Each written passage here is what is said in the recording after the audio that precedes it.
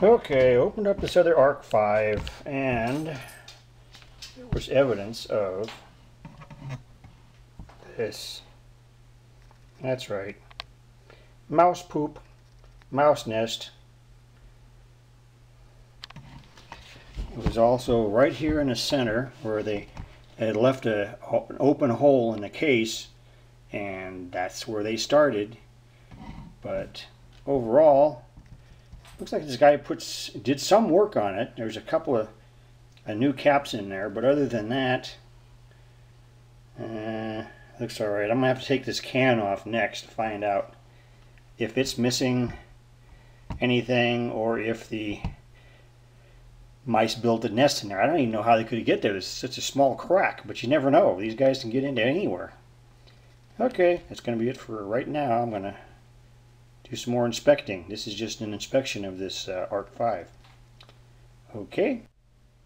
Now this is the other receiver I have, the ARC-5 receiver I have. And it has not been touched at all, nor modified in any way. But the only thing with this one is, this one capacitor I found was leaking some green stuff out of it. Other than that, it was fine. There was no mouse poop on this one at all. There's still another cover up here in front where this other one's missing. It's not there, so this has been heavily modified, this other one. This guy even put some kind of a new type of a slotted plug on it too, besides. So I got my work cut out for me on that one for sure. This one here, say one's 12 volts and then one runs in 6 volts. So I don't know. And then I opened the can up here, and there's no evidence of mice being up in there, so that's good. And I can't find any other than what I already found inside there. There's really nothing else in there. Doesn't look like the mice went ahead and peed on anything or anything else. Everything is dry inside. So we'll see. Just more stuff I got to do.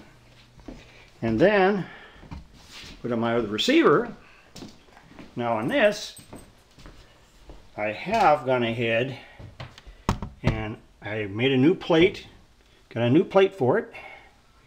And then the other thing I had to do was I had to make a new dial indicator. There was no glass in there at all. I have plexiglass in there I made. It's in a triangular shape to get that set up. But little by little I'm cleaning this one up. I've got to do something with that knob. Apparently somebody filled it in. I guess it must have been cracked or something. They filled it in, so I'm going to have to go ahead and sand that and repaint it. And then I'm going to have to go ahead and use crinkle finish on the whole cabinet, because the cabinet itself, somebody sprayed it with flat paint and it's supposed to be a crinkle finish.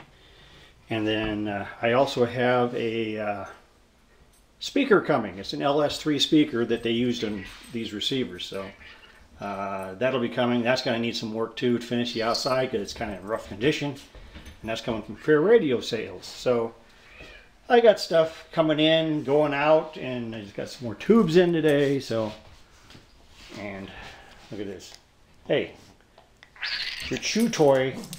You have other chew toys. You don't need the cat. Chubby, stop playing with the chew toy. I mean cat. See, I even forget he's not a chew toy. Hey, what are you doing to the poor kitty? Huh?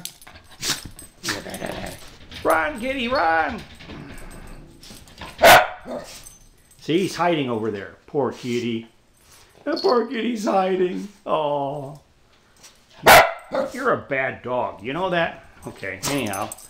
I just want to show you some of the stuff I'm working on here. It's kind of strange here. I got stuff everywhere. But these I had to go ahead and open up to see for sure if they're worth fixing. And I think they are. So I'm going to continue right along on these. It's going to take me a while. And that's why I have that dynamotor. That dynamotor is good enough to, this one here is the one that probably will be using a dynamotor on it. This other one, I'm not sure. If I can figure out the wiring this guy did on it, I might be able to come up with something. I don't know. Anyhow, and then also, I'm working on this other signal generator. I got to replace the caps on it. It's really Just all it does is hum. Oh well, anyhow, such is life in the big city. Right, Chads? Huh? Isn't that right? Now you speak. Okay. That's more like it. Bye for now.